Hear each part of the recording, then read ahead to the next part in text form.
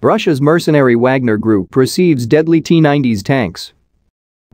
Images appeared on the social media platform Telegram on Monday, showing what appears to be the T-90's main battle tanks, also known as Bishma, which were used by Wagner Group mercenaries in Ukraine. The Kremlin-backed Mercenary Wagner Group, owned by Yevgeny Prigozhin, a plutocrat nicknamed Putin's chef, is a Russian paramilitary organization. It is variously described as a private military company, a network of mercenaries, or a de facto private army of Russian President Vladimir Putin.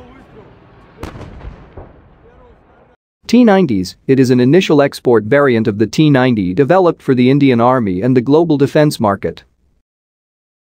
The modified T-90s became one of Russia's most successful defense export products and arguably remains the most commercially successful export tank of its time.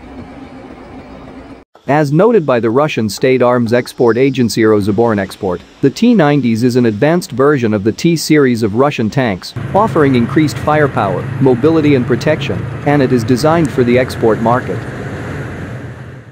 Meanwhile, the Oryx blog, which counts Russian military equipment losses in Ukraine based on photographs sent from the front lines, is reporting that the Russian armed forces already lost 3 export-centered T-90s tanks.